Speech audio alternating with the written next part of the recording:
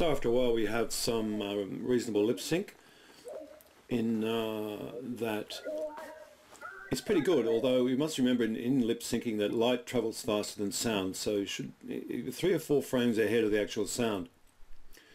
I don't know if I've actually achieved that here, but the next part of the animation is head tilts. Now head tilts are very important. They give emphasis to the words and establish an emotional tone. So I've got him looking around. He asks a question, so one assumes that the head will look around at the audience as I'm doing here. However, we must be careful not to, the head movements can't be too smooth or too jerky, so we've got to be careful about those keyframes. Although you'll see I have a utility in the Rig Vader which enables you to do head movements naturally by motion capture on screen, but that's for another tutorial. So after a while we have a reasonable set of head tilts, and what I want to do especially is to emphasize a point around about frame 150. So what do you think? Women, a mistake? Or did he do it to us on purpose? But it's a long way to go. Still, see what I mean about the head. Now I'm making a pose bar for the upper face, the eyebrows and eyes, which is going to add more character still. And what we're going to do is do some winks and nods, blinks, eyebrow up, down, angry, concerned, puzzled. So these are all these poses we're going to put on the pose bar. So we've done with the visemes, and now we're going to do the eyebrow motion. And there you'll see we've got eyebrow up, eyebrow down. So very quickly you establish and communicate a definite set of semiotic stances, otherwise known as poses. So the first pose we're going to use is going to be thoughtful. When he's asking the question, was it a mistake? So we're going to need that sort of expression. And the other one is perhaps alarm, surprise, or irony. It's amazing what you can communicate with eyes and eyebrows. And it's a little too symmetric at the moment. We're going to fix that up. Make some little adjustments and weight the morphs a little. This is the great benefit of having this ability to weight the morphs.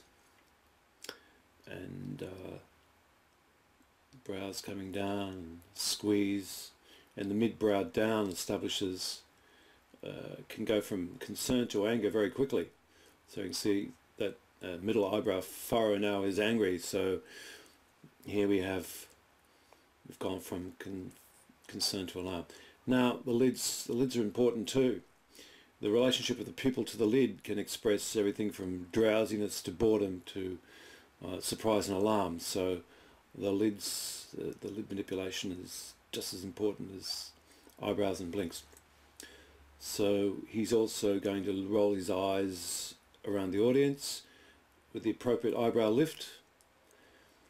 So it's another important key pose which we're going to name.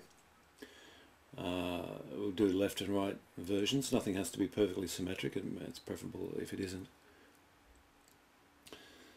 So we've added that, and now I think we're going to have 4 or 5 in total, and you'll be surprised just how much you can communicate with 4 or 5 poses of eyebrows, eye movements, and mid-brow down, things like that. A squint for phony cogitation, which I call it. And the lids are important for disembodied ironic commentary. So here we are. We've got I think 5 or 6 thoughtful. We've got alarms. We have angry, which is very important, and well, a couple of others.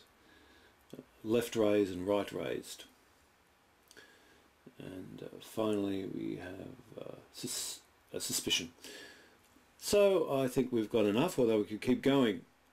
This is just a short tutorial. So I think at this point where he asks the questions, we need some form of ironic posture. Or thoughtful, yes. Perhaps he's genuinely concerned and thoughtful about the rhetorical question. But pretty soon you can see the irony in the gesture. And the mouth is going to move either side, indicating more playfulness, which is not a Jack Nicholson move, but I thought it was appropriate for this model. And looking to the left, which traditionally is to do with thought, and the lidded look, sort of half bored but ironic again. And concern, a bit of a, I think I've used the sneer morph a little. So already we have added to the words, and we've got to the point where he's going to do that double take with the head. So we need a bit of anger at this point. Oh, that's concern, but now it's anger.